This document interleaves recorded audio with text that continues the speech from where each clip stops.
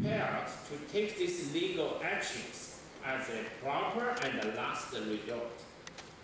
We look forward to the calls. Mr. Guo Ping, Huawei's rotating chairman, to give his statement. Today, Huawei announced it has filed a lawsuit against the U.S. government to challenge the constitutionality of the Section 889 of the 2019 National Defense Authorization Act, or NDAA. Huawei has not and will never implant backdoors.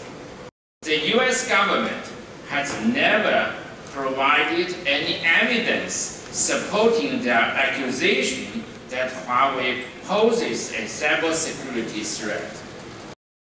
And for economic and social benefit of 5G. Though we don't have many customers in the U.S. Of law.